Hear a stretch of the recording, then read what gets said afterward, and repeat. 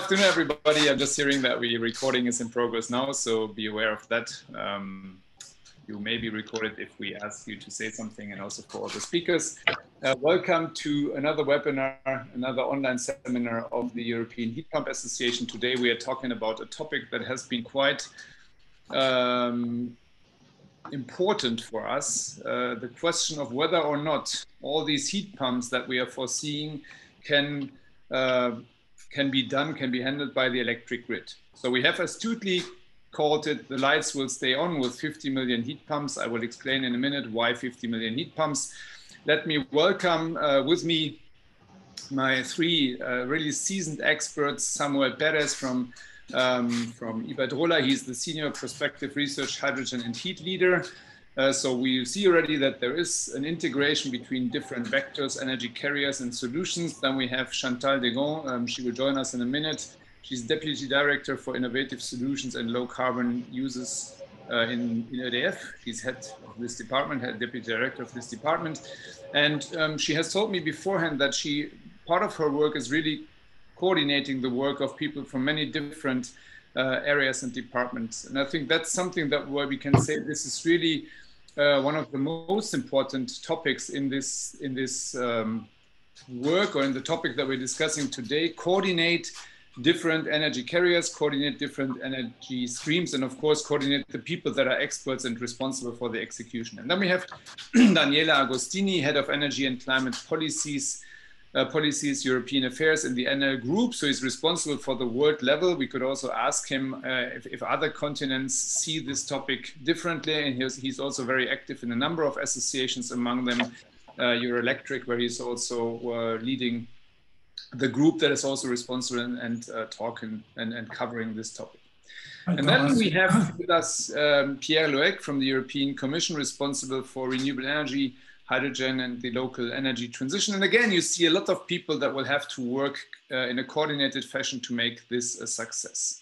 I will give you a brief introduction on why we are doing this seminar, and then we open the floor for reactions from the industry experts as well as the Commission, and obviously also for you. A few housekeeping rules: please put questions in the questions and answer box, and then we will address them as much as we can in writing. Those that are specific and maybe conceptual, we will ask in the Q&A. So you see the background slide. The lights will stay on with 50 million heat pumps. Let me say two words about the European Heat Pump Association. We are a sector organization, meaning we are not only we don't only have industry members, but we also have members from the component manufacturers area, from national associations, from consultants, from research and test institutes, and also utilities. So, for example, Iberdrola is one of our members. And we are covering all heat pumps in all application areas. You see here the whole white good area, but also electric cars. These are not necessarily covered by us, because in these products, the heat pumps are really a commodity by now.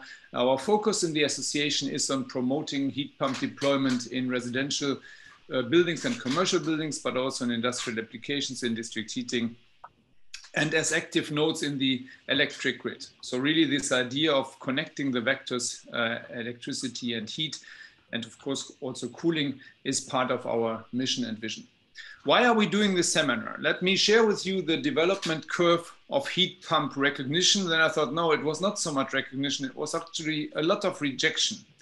For many years, we have discussed what heat pumps can do: renewable energy, energy efficiency, CO2 emission savings. And people have come back to us saying, yeah, but you know, maybe they don't even work. So that was the first one. Does this heat pump even work? That was maybe 2005, 2006, 2007. Then people concluded that if it works, but then it has to be very efficient, so only geothermal heat pumps make any sense. Technology development has overcome that situation.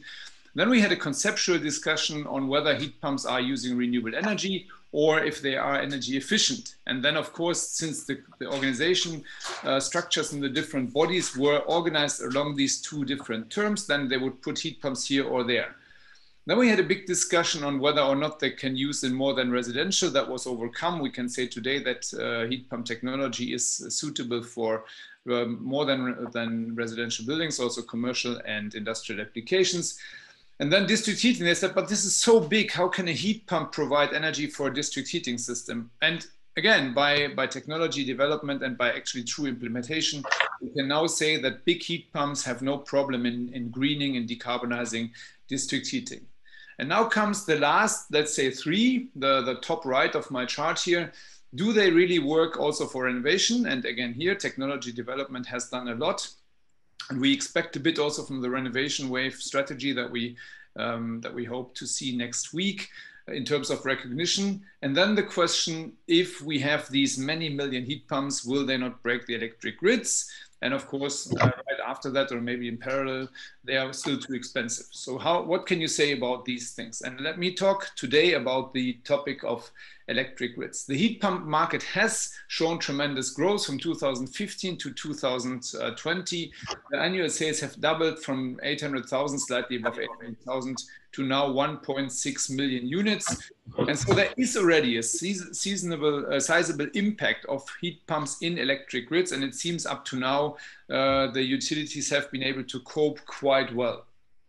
If we look at industrial applications, we have some additional data I can say, but this is not merged with the other data, but we have about 18,000 industrial heat pumps, big heat pumps that come in a range of up to 33 megawatts. And they are also, of course, responsible for load on the grid and need to be taken into consideration. I gave you already all the advantages of the technology. Let me just point here to the lower left box of this graph. Demand response potential 3.4 terawatt hours if all heat pumps were taken as active nodes in the energy system, if all buildings were seen as active nodes in the energy system, so then we would be able to do that. We have to do some work on this because that is not, the potential is there. The real application to stabilize the grid is often not there yet because we don't have the business models. Heat pumps, and that's what we also put into this paper, are also produced everywhere. So they are providing employment and perspective to even remote areas of Europe. You see here the different manufacturing sites, 165 by latest count in 2021, and employment around 90,000 full-time equivalent. This is necessary to plan, install, and maintain the heat pump base that we are seeing, these 1.6 million. Is that enough? And here we can go back to the Commission documents. We have a plan for 1.3 percentage points of heat pumps increase per year. We are seeing in reality an increase of less than 1 percentage point. So we can clearly say there is much more effort that needs to be done. And this is actually against quite an interesting, very positive forecast. So the reality is not growing, is growing quite well. It's not growing as fast as it should. And then we are seeing that the forecast for 2030 says, okay, we should electrify most of residential buildings by 2030, already 40%, and 65% of all commercial buildings. And if we put this into perspective of a European building stock of 115 to 120 million units and the existing stock of heat pumps slightly below 15 million, then we have an increase that is necessary by a large factor of 4. And then you will probably agree that this needs to be announced early. It needs to be planned properly so that it's not disrupting the planning cycles and the build-up cycles of electric grids that the utilities are doing anyways. The whole thing is substantiated once more also by the latest document by the International Energy Agency, the IEA report, Net Zero 2050, that says very clearly by 2050, so even 20 years further back, we should have 1.8 billion units heat pumps in the whole world. And that has brought the parties that I bring here to the table together, 13 signatories that have agreed. We have approached them and said, okay, let's ask the experts, what do you think, will this large-scale heat pump deployment destroy your planning cycles? Will it jeopardize the supply for European citizens and for European industry when it comes to electricity supply? And they universally said, no, it's not happening now, it's not happening in the future. We have experience in building up our grids. We are reacting to market signals. So it's very good from the European Commission to show leadership in the electrification of society, because then we will react to it And you can see here that ILEC, ESP so ILEC from Spain, ESP from Ireland, EDF, all these groups have, of course, many countries that they cover: EDP, Enel, Electrica, Futura, E.ON, Iberdrola, Luminous, ETSO, so the Association of the Distribution Grid Organizers, Operators, Statkraft, and UFE from France. They all agreed. We have shared this with a few more associations and companies, and some of them are still considering. So the list of signatories may actually increase. So what's the conclusion? The more heat pumps are possible. They will not jeopardize the grid.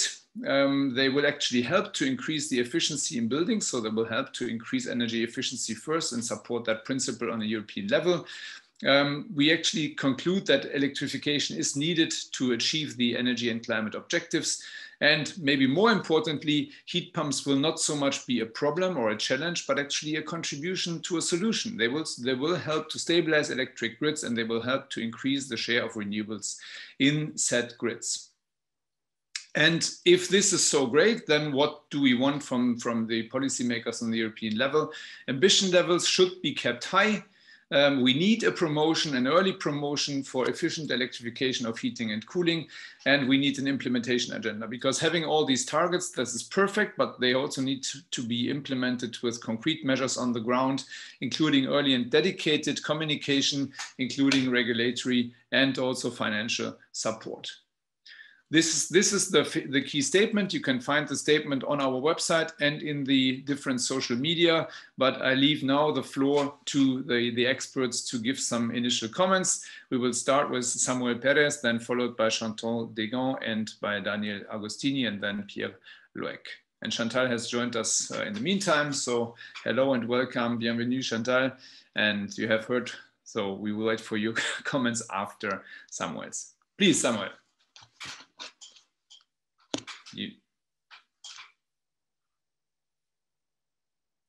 No, we still can't hear you. I'm still muted.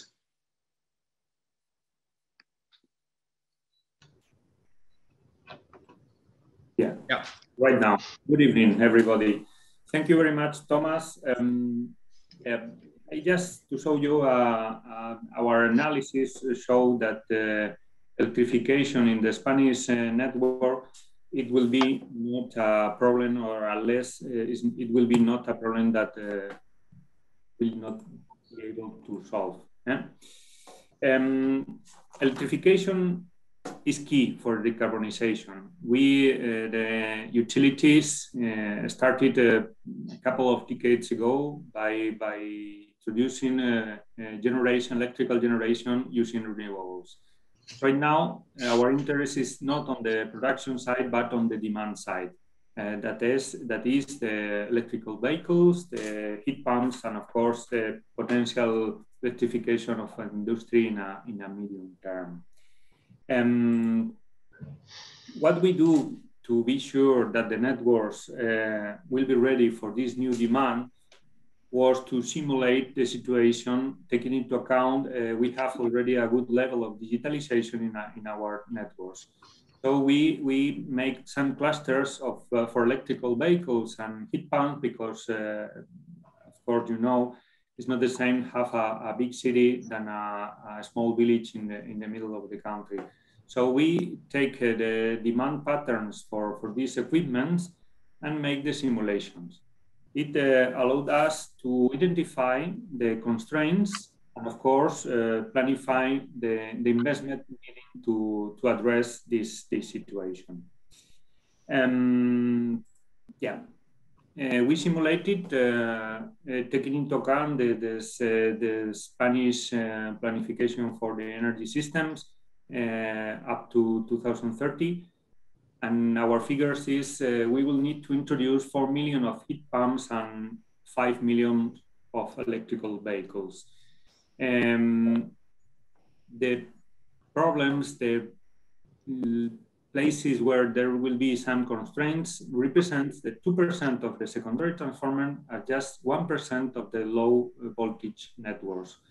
So the short and medium terms, there will be no problem. And in the long term, we'll use enhanced digitalization just to cope with this. As Thomas mentioned before, heat pumps and electrical vehicles could be part of the solution, not part of the problem. So if we just summarize, we take into account the good level of digitalization of our system. We estimated the demand and localized the weaker points on the network. And the conclusion is the network will be continuously updated to meet these new demand requirements, and the reinforcements needed will be within the network investments plans. It will be not a problem. And on the long term, enhanced digitalization, the smart charging and the smart heat pumps will be key enablers for this. Just to finish, the Fit for 55 package offers a unique opportunity to boost electrifications, especially in the building and industrial sector. For example, here we can mention the need for update the primary energy factors, or just to set a timeline to restrict that systems that are inefficient and pollutant to our economy. Thank you very much. Wonderful. Thank you, Samuel. That was already encouraging. I think it really supports what you also signed up to. Can the others share the same perspective? Would you say it's the same situation? Sorry, it's the same situation in France, Chantal? Hello, everybody. Here's what I wanted to share with you about France. In France, heat pump is also a breakthrough. Can you hear me? Yes, perfect. Yeah. Okay, I will start with. First, I would like to start with figures about France. It's page 2, please. Thank you. It's about the stake about buildings. And maybe can we have next slides? Thank you very much. Yes, I wanted to share with you the situation of the building sector in France. Consumption remains stable and emissions are struggling to fall. As you see, even if it has fallen down between 2007 and 2014, now it's quite stable. And as far as we have to achieve a near zero emission sector, we have to find something which are going to break through the situation. Next one, please. Thank you. Heat pumps are for us the solution. It is efficient. And as you see on the little graph, it's efficient equipment with a production of 4 kilowatt hour of heat with 1 kilowatt of electricity. And I put some figure. When it is replacing a fossil boiler, it is, as power is concerned, 3 or 4 times less than the power of thermal boilers, and it consumes 5 to 6 times less final energy. And heat pumps has the advantage of ticking several boxes: energy efficiency, reduction of CO2 emission, and also it is renewable. Looking at what could have a massive rollout as an impact on consumption and load, I refer to a study that I sent you. It is the RTE, it's a transportation French grid and ADEME study that shows that the development of electricity and electric heating with efficient solutions such as heat pumps has no significant impact by 2035. And it can generate a little or even decreasing evolution of electricity consumption in peak. Why? Because you have the different effect of the efficiency of usage. And also, we can see that there is a developing of flexibility, and there is one potential with thermodynamics water heaters. And we also have new flexible uses, such as electric vehicle charging. So this is very important for the balance between demand and generation. And then to end with my little speech, I would like to say that it's the next one, please. EDF is aiming at being the leader in the sale of air-to-water heat pumps on the French renovation market of houses. And some of our actions are investment in R&D labs, in material testing, co-development with big society to expand the product range. And we also prepare the next generation of heat pumps with value-added and digital tools and services. And our experience is that the problem is to accelerate the pace of this evolution of the market with a carbon-first policy, in addition to policy measures on energy efficiency.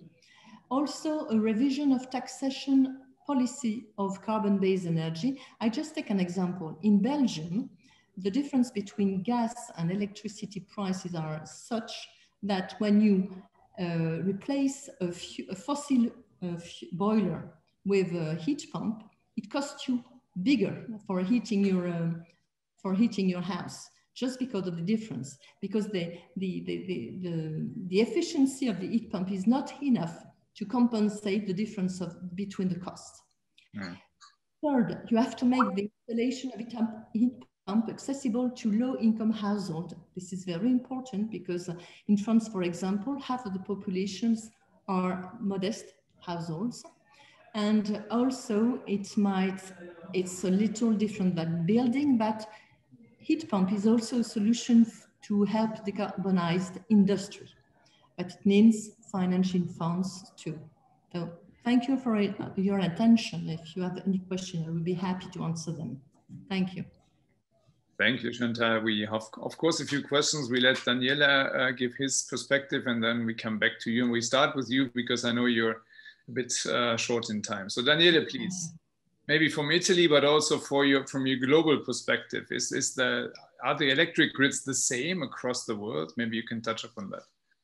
Yeah, no, obviously, the grid world is a very beautiful, fascinatingly complex and diverse world across the globe. So it is very different. I think, your question and the topic today on the panel is a tough one.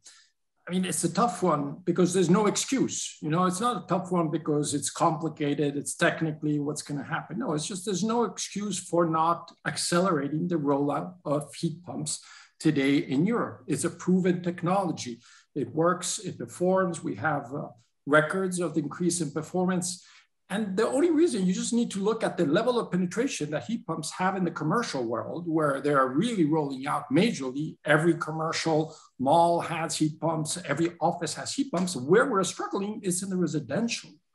And why? Because of course there's non-economic barriers, there's lack of information, lack of access to capital. So the technology is proven, it can deliver those short-term significant reductions that we so badly need for the fight against climate change, but also increasing the energy efficiency of Europe and reducing pollution in our cities, which is another big issue. So what are the key issues here that are stopping the rollout and getting to those millions of heat pumps that we're asking for in the letter? There's three types of challenges, if you will. The first one is regulation. Regulation is proving very slow to adapt. One of the big additional advantages of heat pumps is the synergies that these heating and cooling devices have with the electricity world. They can provide badly needed flexibility to increasing renewable penetration. And so until we do not get more advanced regulatory regimes ready to remunerate that demand side flexibility, there's still the penetration is not going to be there. Because of course, if I have a heat pump and I can actually use it to get money from my supplier or from my distributor for providing those flexibility services, it is key. We made a very interesting study with our NF Foundation, Enerdat and Compass Lexicon that was looking at the role of heat pumps in providing that flexibility. It's amazing. I mean, heat pumps can very flexibly respond to a rising supply of renewable solar or cut back in the order of 25%, both in the winter and in the summer. So again, it's a source of flexibility that's available both in the winter and in the summer. And it has a large synergy with the fact that our buildings have a very high thermal inertia. So it's easier to turn off your cooling and turn off your heating for a couple of hours without really changing the comfort zone. Of course, this is true on a daily, maybe weekly basis. As we go more on the long term, the flexibility of heat pumps is not as effective, and we need other flexibility. But for the daily flexibility, heat pumps are ideal. Our estimates is that you can probably demand side manage these heat pumps, 2-3 hours a day for a total of 800 hours a year. And we're talking 15 to 50 gigawatts of connected capacity. So again, a tremendous flexibility. Now, you see, where do we see this in other parts of the world? I mean, of course, we have operations in the US. In the US, this stuff is bread and butter. Utilities are used to remote controlling air conditioning and climatization. Why? Obviously, they started earlier. I mean, they were installing these devices way ahead of us because air conditioning in the US penetrated more quickly. So they're more advanced also in both in the technology and in the regulation. And also partly the regime is a bit different. There's a greater integration along the value chain, which may have an impact. So again, regulation is the first key challenge. The second key challenge is distribution grids. I mean, we have very smart grids in Europe today. They're being upgraded, but we have to be aware that if we do want to accelerate decarbonization, we need to make sure we stay on track with our investments in grids. The IEA estimates $30 billion a year of investments in distribution networks in Europe in 2019. By 2040, the same IEA estimates we're going to have to go up to $40 to $60 billion per year of investments. Now, this may seem like a lot of money, but if you think that these investment in grids are actually going to be delivering on a whole range of services and goods, they're going to be habilitating our heat pumps, they're going to be habilitating our electric vehicles. So again, the key thing here is to remember that distribution networks especially need to keep those investments coming in their direction to make sure that our grids are digital and are ready to manage heat pumps as they penetrate the market. And that is key. The market, as Thomas, you've shown, can provide on the supply side of the technology of heat pumps, renewables on the supply side, heat pumps on the demand side. But when we go to infrastructure distribution, we do need better policies and making sure that it stays on track. And on that sense, maybe we're a bit struggling even in the European Green Deal. There's a lot of work on supply and demand on the networks. Maybe more attention needs to be given. So first one, regulation. Second one, network. Now the third one, of course, is the buildings. In Europe, there's a lot of existing buildings. As we know, the big challenge is the renovation wave. The same study that I mentioned earlier, done by an Foundation, Compass Lexicon, and Enerdata, showed that in order to reach this increased ambition by 2030 and go to zero by 2050, we do need to drastically increase the renovation rate. We need to go from the current 1% to 3.5% by 2030 and stay around 4 to 5% all the way to 2050. And that will ensure that those level of electrification, Thomas, that you were talking about, so 40 to 50% by 2030, and we estimate 70% electrification in the building sector by 2050 can actually be achieved. So again, we're not talking about huge challenges. They're very actionable. The regulation is easy to implement. It's just a question of also best practice sharing. Investment in networks, especially on the distribution side, we need to make sure that we stay on top of this and we keep leading in the world because, again, we've seen great things happening in the US, but also we're working in Sao Paulo and there's a whole new digital innovability in Sao Paulo that is taking place with innovation funds by the local city government, and it has a major lead role in this, in digitalizing their grids, and it's really incredible what you can do. And the third one, which is maybe the hardest one, is the buildings. However, on the buildings, we have the opportunity of the recovery plan funding, which is providing significant amount of capital. We need to make sure that the industrial players in the building compartment are actually able to quickly take advantage of this opportunity and work on the European buildings in the next 10 years in order to make sure that we have enough heat pumps to actually decarbonize aggressively Europe in the next 10 years and get to 2030 with a very good rollout. I'll leave it to that for now, Thomas. And thank you again for organizing this event. Thank you very much. I hear only positive voices. So now we give Pierre the opportunity to be a bit more critical. We have a few questions, however, that I wanted to bring up after Pierre's intervention. Pierre, please. Hello, everyone. Can you hear me first? Perfectly well. Well, I might disappoint you because I don't intend to be to be very negative. I mean, I actually agree to a large extent with everything that's been said so far. So you will find generally that the Commission welcomes this initiative, and I think is aligned with the main messages. But let me try to convey what I would think are the main policy messages around the topic. The first one is that heat pumps are necessary, and not only necessary, but you will find that they play a major role in any serious decarbonization scenario. So we can discuss a bit the extent to which that's the case, but it will be the case for any scenario. Why? We heard it already.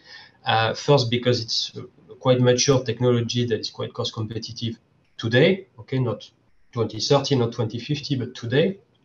Second, it's highly efficient compared to the technologies that the fossil technologies that it's meant to replace. And that's why we insisted so much. If we go back to the energy system integration strategy that we published, why we have this logical sequence of energy efficiency and then direct electrification, where heat pump really play a major role as far as buildings are concerned. But again, it goes more and more away from just residential buildings toward commercial, some industrial uses, some smart, also low temperature district heating. So a major role here. And then you have this third category where essentially when all of this has not really worked, then you need to find other solutions. But that's very important because the first message is probably that indeed, if you're worried somehow about electricity supply in a decarbonized system, or worried about adequacy or security of supply, you should start in a way with heat pumps or EVs when it comes to transport, and not jump into, of course, hydrogen, which is discussed everywhere. And I mean, I also worked on hydrogen, so it's we love hydrogen for a number of other reasons, but really in terms of electricity adequacy, I would say start with the easier, more mature, more efficient technologies with heat pumps at the core. Okay. That's the first one. Second point is that heat pumps as such, we cannot ignore that in principle, yes, they can present a challenge to the grid. I think it's highly linked to the fact that heat demand is very thermosensitive. Okay, so there is a risk of increasing peak loads, in particular in winter. I saw the message in the chat from Wouter. We did look at that quite carefully, also with some ad hoc modeling using our modeling tools. I think the message that came out of it is, yes, it can add to the peak load, but it's essentially also fundamentally a flexible technology itself. We heard it. The first one is that you can benefit from the thermal inertia of the building you're in. Okay, that's a major advantage. This is very dependent on the insulation of your buildings in the first place, and that's and Daniel insisted a lot on this. I think it's a major point also in terms of policy. Why? Because it means that the building renovation policy has to go hand in hand with the deployment of the heat pumps and also actually potentially of the renewables. I might come to that. But the two have to go together. It's the first policy conclusion that I think we learned and that we are trying to implement also with this package approach. Okay, just on thermal inertia, moving away from the residential buildings, if you think of the district heating and the huge inertia in those networks, I mean, the impact is even bigger. Okay, but that's one. What we found out as well is that you can add quite easily some thermal storage, and I mean, many of the heat pumps actually come with a tank already, and already if you put an additional buffer of, let's say, 2 hours. In most cases, that's enough to allow to shift your demand past the peak, at least when we are talking about daily flexibility needs. Okay, so that's again something that is out there, I would say, in the market to alleviate part of this problem. Then, again, looking at what you can do, you can try to start doing very smart things with solar on buildings, for instance. So if you couple it with your PV on the roof, together maybe with a battery, if there's a case for that, then again, it's another option to run it in a smoother manner for the system. And the last one, that's a bit more discussed, but we modeled a bit the impact is this notion of hybrid heat pumps, which are not hybrid heat pumps, but essentially having a sort of backup boiler, which, by the way, does not need to be necessarily a fossil-based or a gas boiler. It can be renewable as well. But I would say it's the ultimate flexibility option that you have for heat pumps to also go past of some of these peak load issue. But long story short, there are options. It's a technology that is mature. I think where we will see a lot of learning and innovation is more on the different operation strategies of your heat pumps to actually adjust to this challenge for the grid and the system. We will learn a lot for sure. But I guess, again, jumping a bit on what Daniele said, it's not so much the technology, it's about really bringing that business case a bit more into the market so that indeed the heat pump is not a dumb asset, but really becomes a smart asset that offers that flexibility to the system, either to the grid manager or to the various markets, the wholesale, the ancillary services, what have you. And here, that's where indeed regulation and policies come in. I think we did a lot of progress in the clean energy package in trying to revamp a bit the rules for the electricity market. But now we need to implement all of those, including through network codes. That's a big area of work. It's not all about new legislation. That's a message. It's a lot to deliver on existing stuff. But it's also about working further, I think, on the price signals.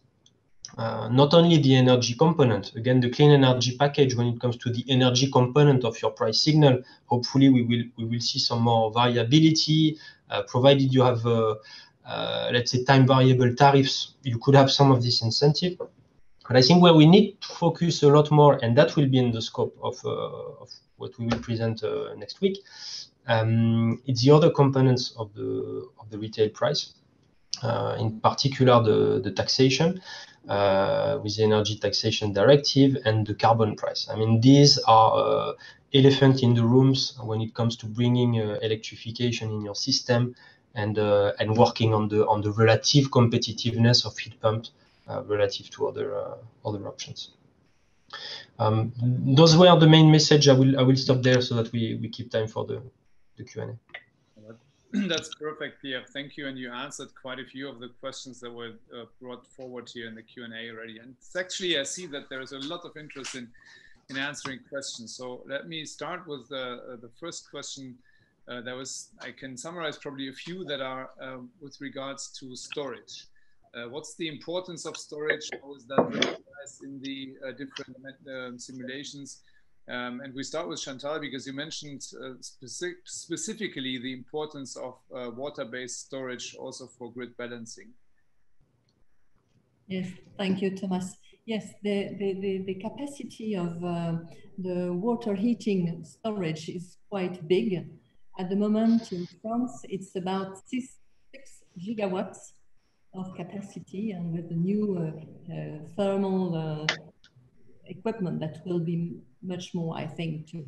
I think the flexibility is not only in the storage, it is also in the flexibility of using the heat pump while heating the different rooms of the house or the household, I mean, of the buildings. This is very important. And this is why we're working on this flexibility of this equipment. As the previous speaker says, you have the storage that is inside the buildings with the energy efficiency, but you can also, within 1 hour or for just half an hour, move consumption place to another place inside in the day that could help, that can help the I mean the balance between production, generation, and consumption. But just let me give an example. 200,000 heat pumps were installed last year in France. No problem on transportation network, nor in distribution network. No problem at all. The only thing that we are pointing out is that there is always connection problems, trouble. That is the right dimension of the heat pump or the connection between the house and the grid. But at the moment, there is so few heat pumps on the market that there is no problem at all. Then in France, you have, you are speaking or reinforcing the grids. At the moment, that could be a matter in, I mean, less, well, in cities, there is no problem. When it's much more outside the city or when you have less people, it can be a problem. But at the moment, no, we can see no problem at all.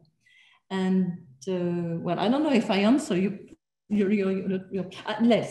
last point, and it is very important. With the development of smart meter, and we have Linky in France, we have the opportunity of piloting the flexibility of the heat pump or some equipment when you are providing electricity to a customer. So this is going to be used, and this is also a game changer while adapting consumption to the generation of electricity. Thank you very much. That answered at least. What are the others thinking? And let me add one aspect to the discussion, because we heard it here too. You are all coming from developed electricity markets, I would say. I mean, France is known for its electrification.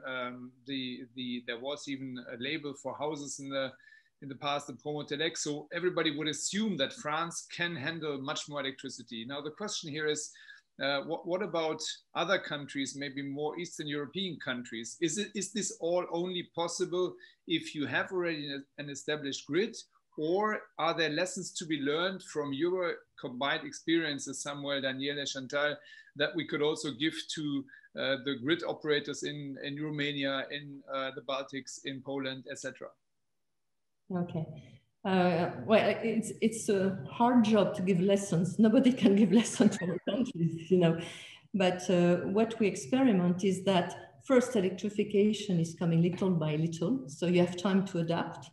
Then what is key is the flexibility used or transmitted through the tariffs or the price signal, and this is the big value of flexibility, and it helps to balance, to handle with the grid. And then, well, I would say smartness from the meter and from the equipment. And this allows a lot of things, even if sometimes in some places, reinforcement of the grid, of distribution grid could be needed. Samuel, Daniele, thank you, then Chantal. Well, from my side, no, I think we're actually in Romania, we're having some very positive surprises in terms of heat pump penetration. Of course, as I think Pierre mentioned earlier, there's a big issue in terms of existing assets. In Eastern Europe, we have these assets of district heating systems that are very valuable, and that are, you know, on one hand a value, on the other hand a challenge in terms of integrating this technology into this district heating system. But it is possible. We've seen it in Denmark and in other Nordic countries. So again, it's a question of adapting the technology to the local. And of course, there's a lot of attractiveness in gas. It seems like an easy win. But that is, I think, mainly because people don't really understand how different the world tomorrow, not the day after tomorrow, but tomorrow, how different that world is. I saw a lot of questions in the chat that seem very much anchored to the old way of doing things. What happens on peak and on cold weather, on peak demand and thermal. I mean, we're talking about a world where we're going to have a heat pump in almost a zero energy consuming building and a big battery in your garden connected to your system that can give you backup. So you really need to think out of the box because the world is going to be very different. It's like, you know, what I meant, you know, it's like having CDs in a world where it's dominated by MP4s. And so I think that's where a lot of the struggle is. And the great thing about heat pumps is that heat pumps navigate very easily the transition. So they're ready for the world today, but they're also resilient to the change tomorrow when we will have zero emission, zero energy buildings, electric cars. So in that sense, I think also in part of the countries that we see on the East and sometimes in the East, there's a struggle to understand how quick and radical that change is going to be. And I can say that because, again, I work across the board, also on renewables. We had this problem with the renewables 10 years ago. Oh, what we're going to do with photovoltaics and how the system's going to adapt and what's going to happen. And today we have in Europe more than half of the electricity production being provided by new renewables. And, you know, the system is surviving quite well. So the system is adaptive, get ready to change. And the other big thing we haven't talked about is, unfortunately, heat pumps are key because they're also a measure not only of mitigation, but also adaptation. Heat waves will be the norm, more and more, unfortunately, frequently the norm also in Northern Europe. And so in that sense, we will just see the market pulling in this technology, and we need to make sure that the regulation, the infrastructure, and the buildings are ready to host it in the most efficient way. Thank you, Samuel. On your side? No. Yeah, not very much to add. Just signaling that in not as France, Spain, Italy, or the northern countries, economies, let's say less developed, this represents an opportunity because they can think in the planification of a network and even a new infrastructure already digitalized. And it will allow for a lot of different things, taking into account the batteries of our cars, and that in a few years will be, most of the cars, the new cars will be electric. Also the heat pumps, and using as a thermal battery, this could represent a way of demand management, and this will solve a lot of problems. Yeah. Thank you very much. I had written down a few questions, but I think it's maybe interesting to come back on those later, or you know them anyways, and address more what the audience wants. And we see it here. There is these two questions where, Daniel, you say that you're focusing, you're taking an old-fashioned or backwards-looking perspective. One here saying, will we really have enough green electricity for 50 million heat pumps? I think you answered that already with a pretty resounding yes. And the second one is this question of what happens if we have 3 weeks of cold spell and the wind, there is no wind blowing and it's dark. I think this is what really drives people. That really touches me because you know, everybody talks about this. Oh, look what happened in Texas, and all the wind turbines were frozen. I mean, the real truth is that it wasn't the wind turbines the problem in Texas. It was the gas extraction systems. So again, there's a lot of you know, not particularly reliable news going around there, and you wonder, you know, who spreads it. I mean, we have operations in the States. We've looked into it, of course, because we were quite interested. And the real problem there was more the gas system, that the renewable energy system, that it was so nicely shown on pictures. And so similarly, let's remember, during a cold spell, you can have a lot of wind production. And so in that sense, the solar and wind turn out actually to be quite complementary between the two. And so again, the study we've done with Compass Lexicon was using a power model with hourly resolution. And so looking at exactly at what would happen in certain situations and where would the electricity be coming in from. And I can tell you that the mean is there. Hydrogen will play a role. It will have to be green hydrogen. And so again, we'll have to be good at getting that technology in place, but using it exactly where we need it. bit like Pierre, you were saying earlier, hydrogen is precious, is critical, but we cannot kid ourselves and think that it's going to be available in large quantities.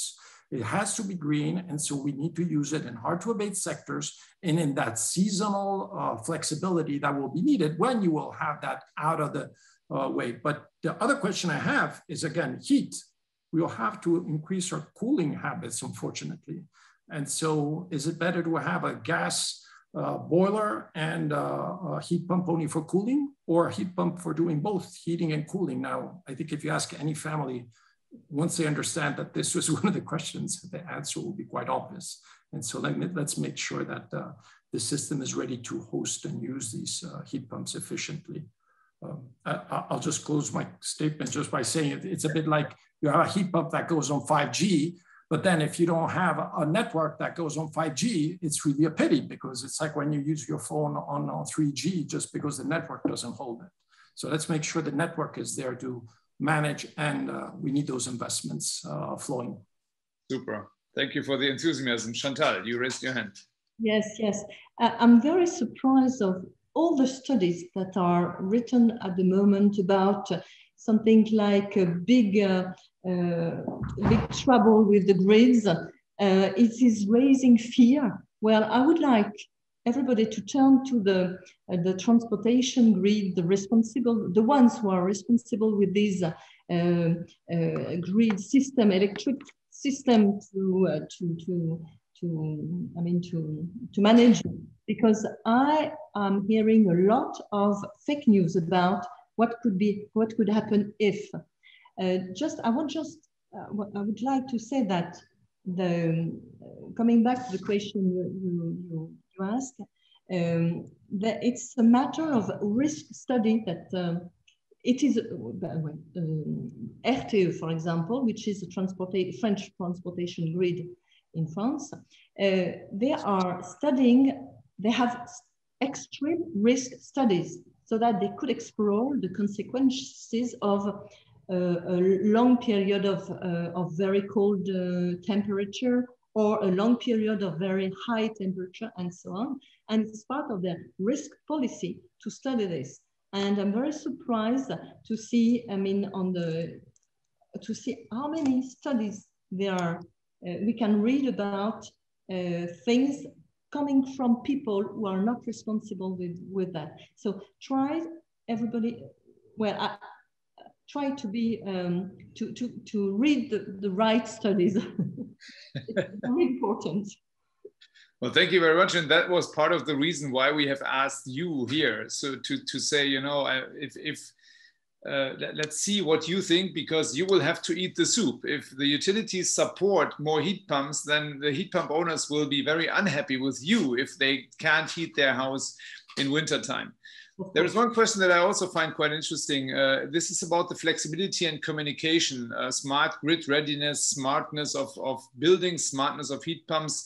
What's your strategy in that direction? We see that Europe has passed this electricity grid directive, and there is the requirement to have smartness, provision of smart tariffs to end users. Is that something that you're rolling out these days, or will that take more time? You're asking me the question. Yeah, since you have to leave now, maybe you first. Daniele is also short on time, so you second, and then maybe Pierre, because I would like to understand how the Commission monitors the implementation of these laws. Okay, about the real-time tariff, we will have an offer as EDF toward the customer, but we are not very keen on that tariff because it's very risky for the final customer. So, and we don't think it is the only way of piloting for the national sake.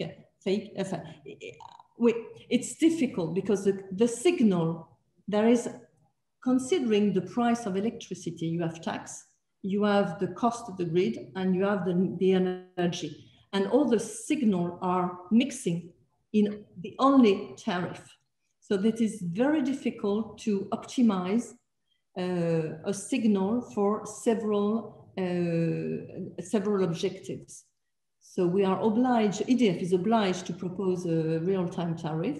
We will, but we won't promote it because it's very risky and it's not the right signal to handle, I mean, either the electrical system, the distribution system, the transportation system, or the energy system with the market, the electricity market. Well, that's very interesting. Is that shared like this by Daniele? It's a tough one, because when we talk about staying behind, I think the customers are definitely the ones that are struggling the most in managing, such dynamic tariffs. If we look at some of the European countries, including Italy, a lot of the customers are still very reticent in actually joining the free market. The truth is that today, the normal residential customer often is challenged by the complexity of some of these new advanced schemes that sound very interesting for a Google algorithm, but are very, very challenging for the customer. So we need a transition, and that transition needs to be well thought through. On the other hand, we fully believe in platformization of our industry. So in that sense, we believe that that is the future. However, we need to make sure that the transition towards that future has the customer on board and not the customer confused. So once we'll get to the point where you will have, your supplier being able to manage your heat pump depending on dynamic tariffs, then it will be easier. Daniele Agostini will not have to worry of what is the price today at noon and should I turn off my heat pump? I mean, that's not the future. We see consumers are overwhelmed by too much information sometimes. So again, it is the future. The question is that transition is still in embryonic form in terms of the psychology of the small residential customer. When you go to the bigger customers, obviously, it's a completely different matter. It's different, yes, I agree. Okay, Samuel? Yes. Come in, I think. Yeah. Having predictable tariffs allow people to planify their consumption using batteries, using heat pumps, etc., and will lead probably to lower costs. And if you are following real time, at least they are less stressed. Just to watch every day what the expectations in price for the next day. Yeah. And Pierre?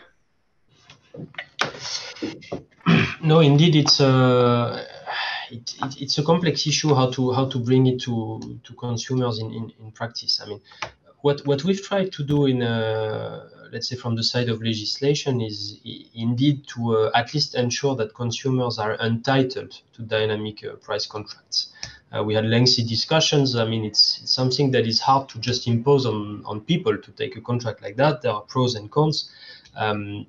Some consumer groups are even worried in a way that you could lose completely control over your bill, etc. So it's gradual. It takes time, and I think it will evolve when you start seeing your neighbor who's actually doing it and he's making so much savings out of it each month, etc. And so it will have to be gradual.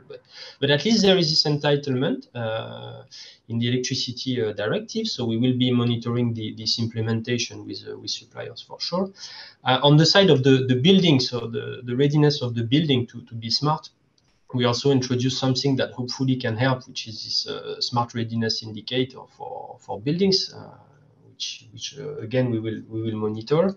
But again, it's about providing the right information for the business model to flourish in a way. But you cannot push a business model as such through regulation, and in the end, it will again go back to the issue of the relative price of carriers as well, and that's why I insisted so much on taxation, in particular, on of course the carbon price, because once all of those things will really start to be felt, you will have a clear incentive for going heat pump as opposed to gas and even dirtier fuels for sure.